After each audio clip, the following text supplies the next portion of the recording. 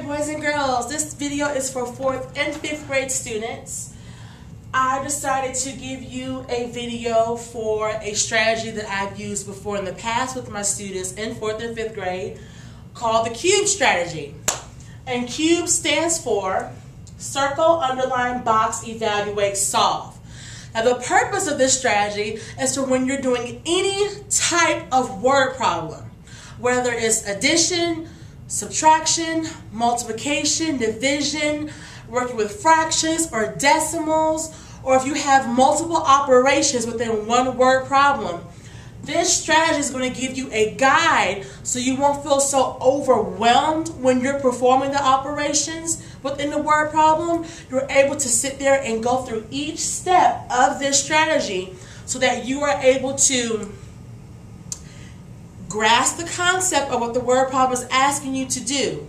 So, this is why I like to use the strategy called CUBE, known as CUBES, because I've seen it become very helpful with my students if they take the time. And one thing that I'm noticing, a lot of students, they are rushing through word problems, forgetting those key words and important information. Those items are what's going to help you identify what operation or operations you need to perform within your word problem. So, CUBES, let's get started. What I have here is an example word problem. This video is just on the strategy CUBES. Then for 4th grade, starting at 4083, we are concentrating on word problems, and this strategy is what is suggested that you guys use when performing this standard. So, this is a strategy used to help work through word problems. You will not be tested on this, but it is highly recommended that you boys and girls use this strategy when you come across a word problem in any grade level. I don't care if it's 12th grade. Try to at least use this strategy when you're coming across a word problem so you know exactly what steps to take to identify all the important information and then get rid of the information that has no use to you, okay? Because we don't want to look at all that extra stuff, mumble jumble they put in there. We want the meat, the good stuff. What's the good part of a burger? The meat, the cheese, the bacon, the lettuce, the tomatoes. We want all that good stuff right here. And this is the inside of our hamburger bun. And we're going to take all that good stuff, all that good juicy meat and bacon and cheese and pickles and onions and all that good stuff, and we're going to take it and use it for our word problem. So, let me stop rambling and get on with my word problem, okay? So, circle. You're probably thinking, what am I going to circle through my word problem? Well, I'm going to tell you. You guys are going to circle your numbers.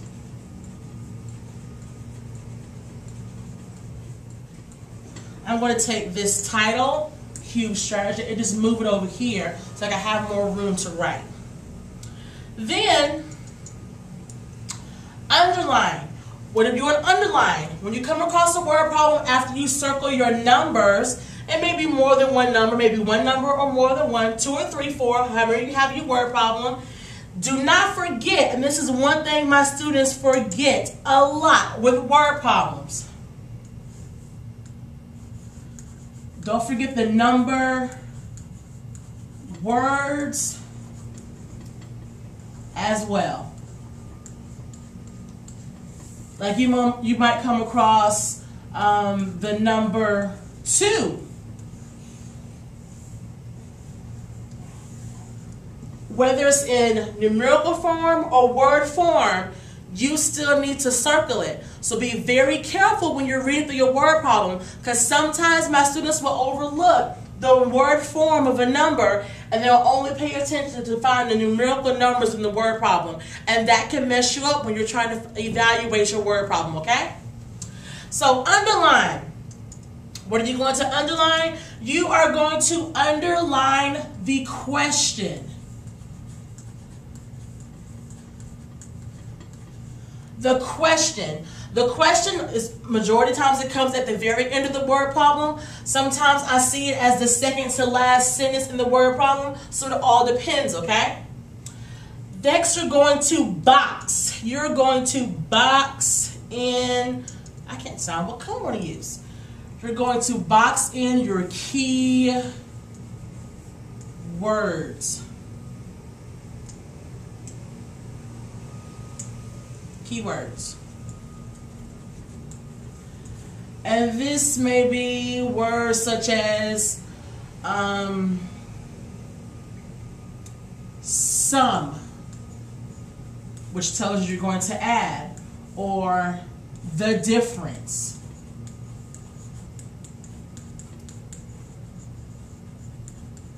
Which tells you you're going to subtract. You may come across the word each. And the word each could be used for addition or multiplication. It all depends. But you guys have to be careful and to really read through your word problem to make sure that you are boxing in keywords that are telling you whether you need to add, subtract, multiply, or divide within your word problem. So you're boxing in your keywords are going to tell you to box in your operation words. That's going to help you determine what operation you need to perform to solve your word problem. Then we have evaluate. You are going to evaluate what you're working with. So ask yourself, what am I working with?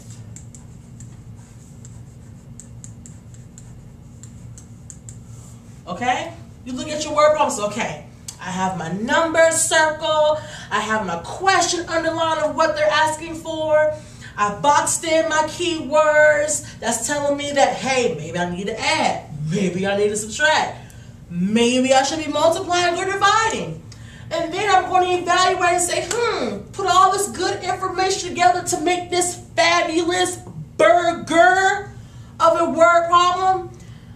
Then we move on to the last portion, which is to solve.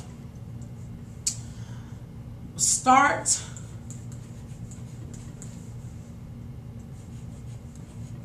working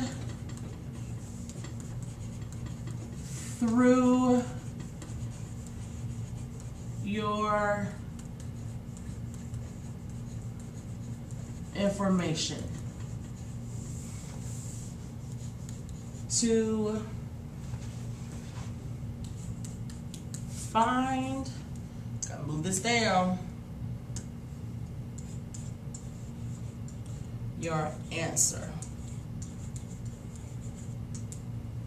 So you're going to take everything and start working through it and say, okay, keep reading over your word problem, read through it a couple of times, more than one time, it doesn't matter. Make sure you have what you need to begin working through your word problem. So at this point, I want you to pause the video, copy down all of this information that I wrote. You need to lean in and look. Make sure you have your math journal. And I know where you said, so on your video response sheet, it may say unit or standard. It's still unit 1.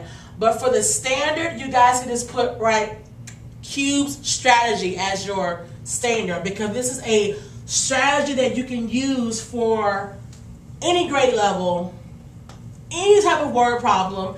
It's just a basic strategy to use as a guide to help evaluate word problems, okay? So pause the video, copy this down, and then I'm going to put my word problem on the next page, okay?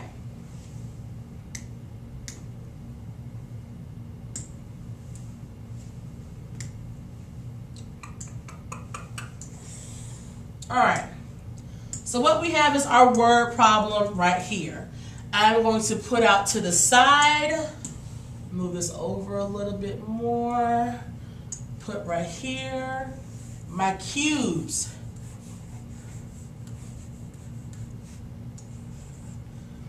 I would suggest when you're working at your word problems, put cubes out to the side as a reminder.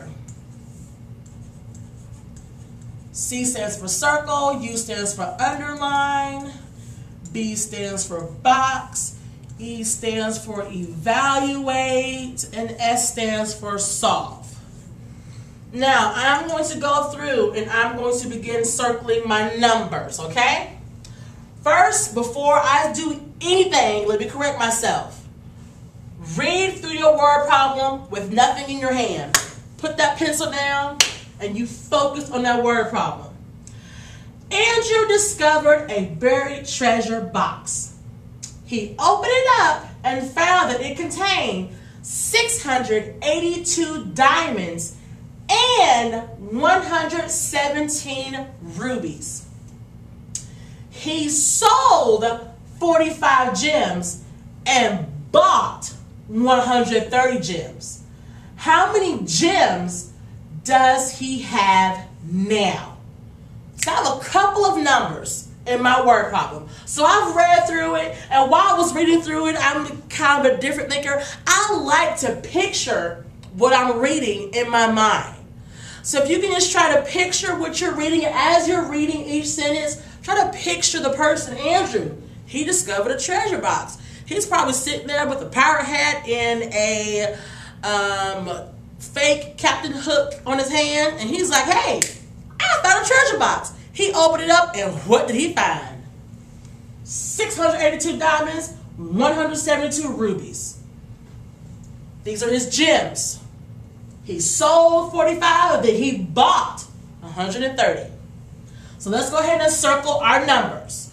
So I am going to circle, Andrew discovered a buried treasure box. He opened it up and found that it contained 682 diamonds. That's number one.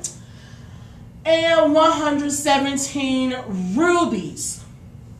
He sold 45 and he bought 130. So I've circled all my numbers. Check, check. Now we're going to underline our question. Underline your question. So our question is, they want to know how many gems does he have now? Now. That means after he sold and then bought, how many does he have now? All right. Now, so I did that. Let me check, check, check. Check, check, check, check, check, check. Now we're going to box in our keywords. Now you have to be very careful when you're boxing your keywords. While you're reading a word problem again, think, what words jump out to me that will indicate whether I'm needing to add, subtract, multiply, or divide. So let's read through it together and see. Andrew discovered a buried treasure box. He opened it up and found that it contained, that means it was in there, 682 diamonds and 117 rubies. He sold. He sold. That sounds pretty cool. He sold. If I'm selling something, I'm subtracting from what I have. If I'm selling these pencils and pens, if I sold you one, I have one less, so I'm giving it away. I'm subtracting from myself. The word sold reminds me of the operation subtraction. So I just went ahead and boxed in the word sold, and then right above it in parentheses, I put a subtraction sign, just to remind myself that, hey, that keyword made me think of subtracting. Now I'm going to move on to the word bought. He sold 45 gems and bought. All right. He bought. So if I'm buying something, I'm adding to what I didn't have before. So if I'm buying something, I'm adding on to what I did not have beforehand. So I put in parentheses next to it an addition sign. How many gems does he have now? The word now, I can see some of my students will say, well, now means you're still adding. You could think what he has added on to what he did not have before. So you can box it in if you want to. I can see where some kids may say, yes, box it in, Ms. Davis. Others may say, no, don't box it in, Ms. Davis. But I'm just going to leave it like this because I think we have really two strong keywords that's going to help us tell us what operations we need to perform. Oh, and there's one more. It contains 682 diamonds And when I hear the word and, I'm thinking about addition as well. I know a lot of my students say, if you're listing things, like I had $6 and my mom gave me $10 more. That word and kind of means, okay, you got something else. So we're just going to include that word and. So we boxed in our keywords. Now we're going to evaluate what we have. All right. I have number 682. I have the number 117.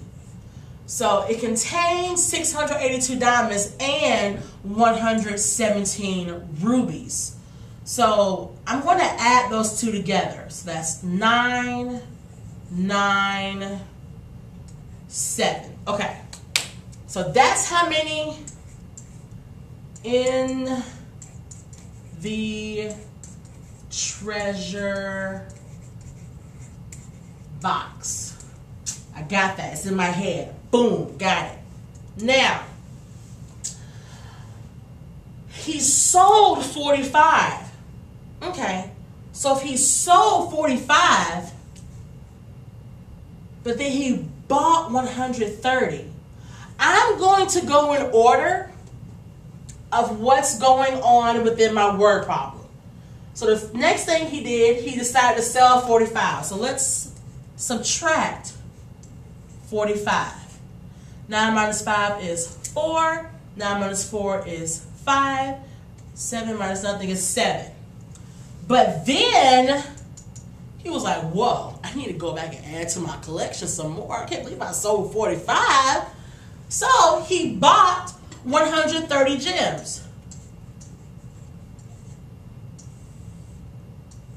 4 plus 0 is 4. 5 plus 3 is 8. 7 plus 1 is 8. So how many gems does he have now? Well, I have my answer right here in all its glory. 884 gems. So I circled my numbers, I underlined my question, I boxed in my keywords, and I put the operation that it reminded me of in parentheses above it or next to it. And then I evaluated what all I was working with by going in order, and then I solved it. Now I have my answer, which is 884 gems is what Andrew has now. So this is an example. If you would like more practice, just find any word problem of your choice. I'm about to record 408.3 video, and there are a couple of word problems in there. I have an I do, we do, and you do. So that's 3 additional word problems that you guys can copy down and practice the cube strategy. Until then, please keep this strategy in your head. Circle, underline, box, evaluate, solve. Practice it, learn it. Put the journal under your pillow and sleep on it. Something, practice it, know it, love it, breathe it, achieve it, because you can do it. And if you have any questions, by all means, you know the routine. Sign up for Davis Direct, and I will be more than happy to assist you in that area. Until then, see you next video. Mwah.